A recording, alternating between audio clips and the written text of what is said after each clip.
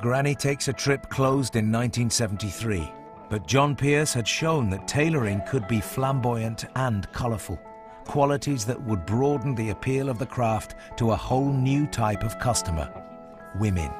Let's go down to the fashion show with all the pretty people that you don't know. Tailor Edward Sexton came to fame in the 1970s by creating tailored suits that combined the flamboyance of Granny Takes a Trip with the elegance of Savile Row.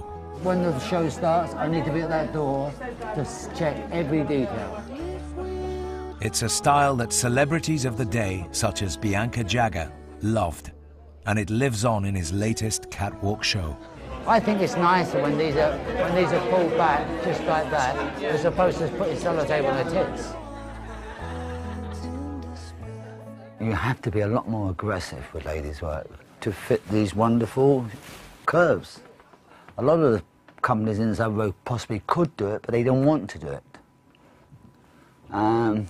I wanted to do it, and I went out of my way to find out how to do it. OK, can everybody not involved with the show please get out now, because it's too crowded.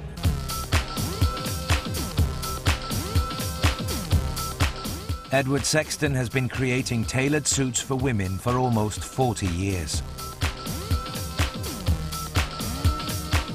He joined forces with designer Tommy Nutter in 1969 to launch Nutters of Savile Row.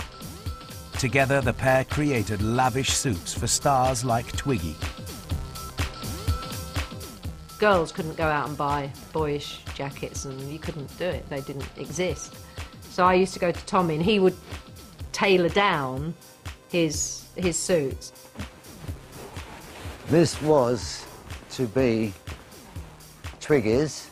You see the emphasis on the shoulder, the real 40s feel. The very nipped-in waist, very sexy, very feminine.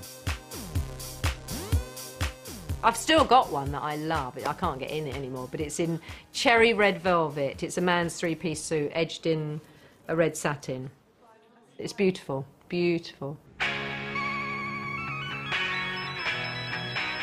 The combination of Sexton's tailoring skills and Tommy's flair for style and socializing would make Nutters the tailor of choice for the rock aristocracy.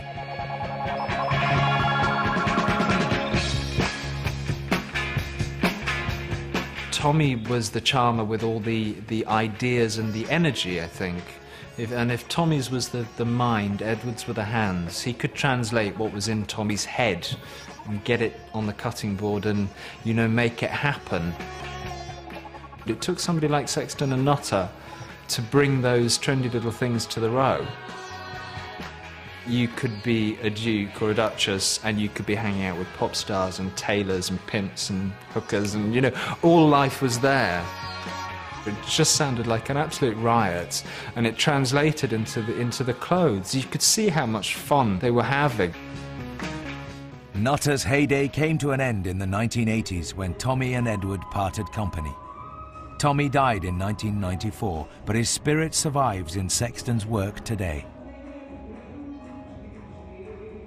I've not really moved too far away from the Nutter look throughout my career, because I believe it is elegant, it's romantic, it's style.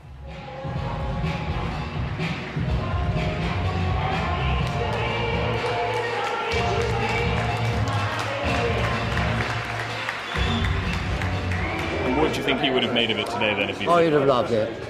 I spoke to him last night.